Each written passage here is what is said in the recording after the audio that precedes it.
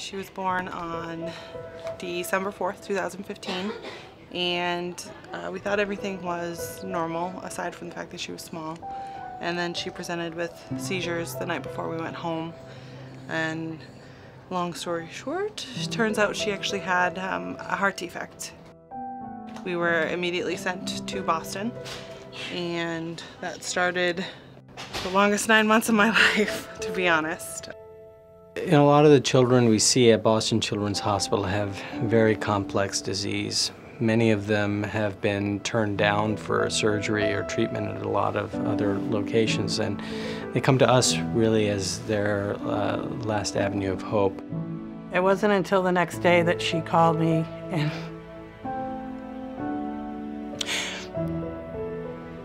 they told me that she was going to Boston Children's.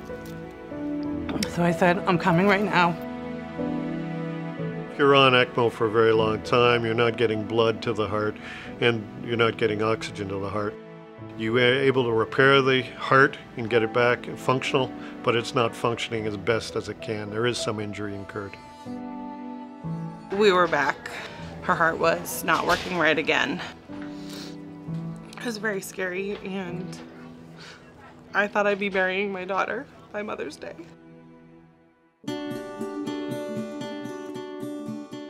Knowing that the heart muscle has been weakened, we understood that we needed to find a new alternative to help regenerate the power cells of the heart.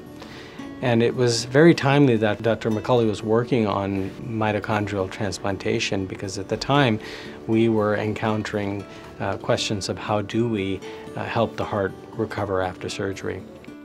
No matter what we did, consistently there was damage to the mitochondria.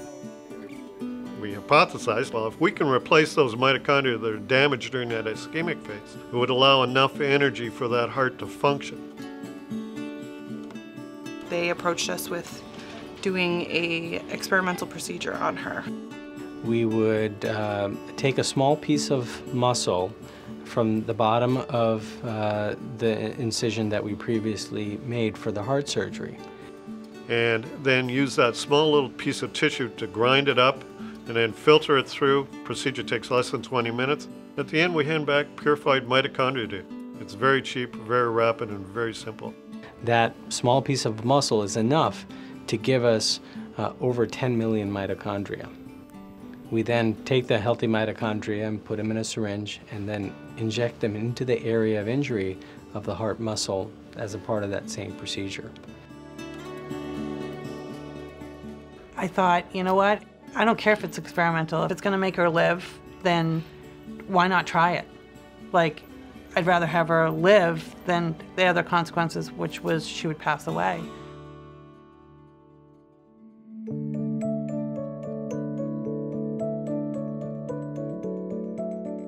This is before mitochondrial therapy here. This is Avery's heart after mitochondrial therapy, and it's already squeezing normally.